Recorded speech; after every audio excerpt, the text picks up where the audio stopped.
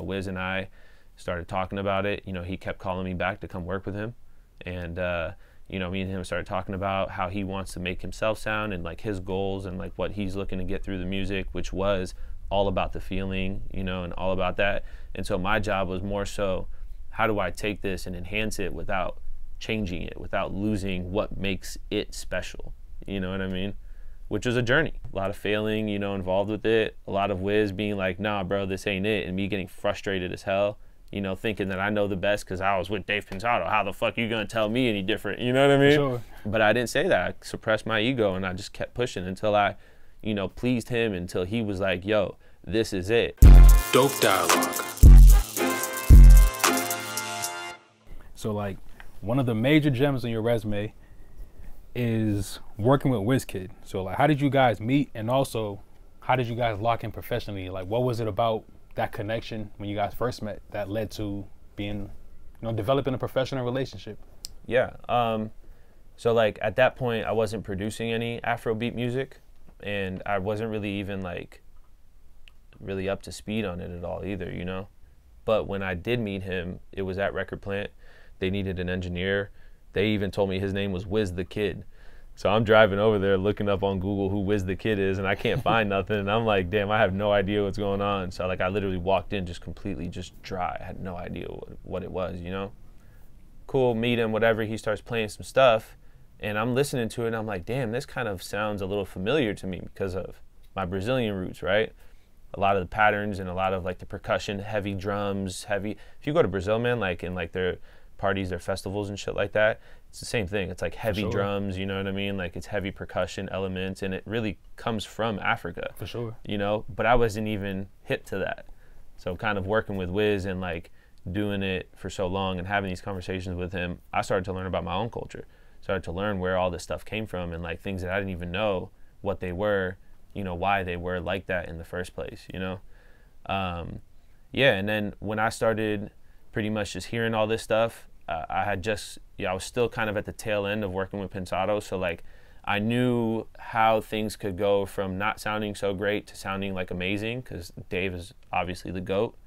And then I started listening to this music that had so much feeling in it, but just didn't have, like the level of sonics that you would say like an industry standard would be here in America, And so I really got super interested in it. And, Wiz and I started talking about it. He kept calling me back to come work with him.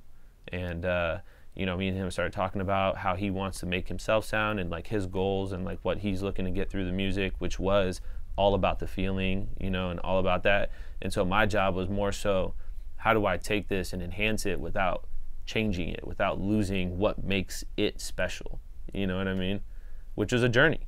And we tried and tried and tried and tried until we figured it out, and it wasn't the smoothest path, For sure. There's a lot of trying, a lot of trial and error, a lot of failing, involved with it. A lot of Wiz being like, nah, bro, this ain't it. And me getting frustrated as hell, thinking that I know the best because I was with Dave Pensado. How the fuck you gonna tell me any different? You know what I mean? Sure. But I didn't say that. I suppressed my ego and I just kept pushing until I, pleased him, until he was like, yo, this is it. And then looking back on it, I'm like, damn, he was right. You know what I mean? I was sucking all the life out of it, just making it shiny. For sure. You know what I mean? He pushed me to keep the life on it and make it shiny. You know what I'm saying? For sure. So obviously I owe a lot to him as well. He gave me a big opportunity and allowed me to like develop my skills as well as, prove myself at the same time. So it was cool. Yeah, it was dope. So you don't got to give the whole, recipe, like the Krabby Patty formula or anything, but like, what's one key component to bringing that genre of music alive? Like, make sure you maintain and not restore, but maintain that feeling and enhance it. I mean, I wish there was a Krabby Patty formula I could give you, because I probably would have marketed it and sold it 100 million times by now, For sure. But unfortunately, there's not, man. Like, every song is made differently. Everything is, recorded in a different place with different equipment, different, whatever, different producers, different DAWs, like everything just sounds so different. So I kind of just have to take it on like a song, song by song kind of basis. And I know this is gonna sound crazy, and like, you know, it's like, oh man, like tell us the sauce, bro. But like the sauce is close your eyes and figure it the fuck out. You know what I mean? Like there's no like way around it. Like I wish there was like, oh, yo, if you use this plugin, like it would help. I could tell you like, okay, cool. Like if I have a vocal that's not super dynamic, I'll use like an LA2A compressor. Or if I have one that's like super dynamic, I need it to be a little more aggressive, I'll use an 1176. Cool. Every song's different. You know what I mean? Sometimes I might have to use one on the hook, one on the verse. You know what I mean? There's not like a one thing that makes it good, you know? It's really just about what is the outcome of this? That little MP3, when I press play on it, does it give me what I need? You know what I mean? And also when I go play, let's say Dua Lipa, an international superstar, or Bad Bunny, an international superstar, or Drake, you know what I mean? Amongst this song, how does it feel? I need my shit to go up, not down. You know, that's what I focus on. Like I make sure that I giving myself the real information of what's going on out in the world. You know, I go to the clubs and I listen to songs and I say, man, that one song, as soon as they put that song on, the party went crazy. I'll remember that song, come back to the studio, put it in my metric AB, and then compare it to the song that I'm working on. If my shit don't feel the way that song felt, because I know when I was tipsy at that club and shit turned up when that song came up, I need my song to give everybody that same feeling, you know? For sure. So like it's like a mental note. Come back, compare it to your shit, be honest with yourself about it. You know, 99% of the time, if you're wholeheartedly honest with yourself, you're gonna realize, okay, cool, I need to work on this a little more, you know? And that direct comparison to something will let you know what you need to work on, whether it's your bass, your vocals, your drums, your music. Does the song suck at all? You know what I mean? Like, generally, if you're honest with yourself, that'll give you the answers you're looking for. Got you. So everybody come to Joe to get that sound right. That's like dope play, you know? So like, it's dope seeing your journey because like, it's like now seeing your reach is global. So, you know, you work with artists in America, Africa, and also the UK. So what was it like working with UK legends and, you know, like Skepta, KSI, Dave, and Stormzy? How did you land those opportunities? Yeah, I mean, the first one started with Wiz. It was, well, actually P2J, you know? I met P2J through working with Wiz, and then P2J produced a song for Dave that was featuring Wiz. I did the song, then they ended up giving me the whole album, which then led to the album being successful and then other people kind of finding out, and then people being like, oh, who mixed it? Which led me to doing, you know, other work in London, which caught the attention of, you know, Stormzy's camp. Same thing, they gave me one song, ended up giving me a couple other ones. I ended up doing, I think, like 70% of the album.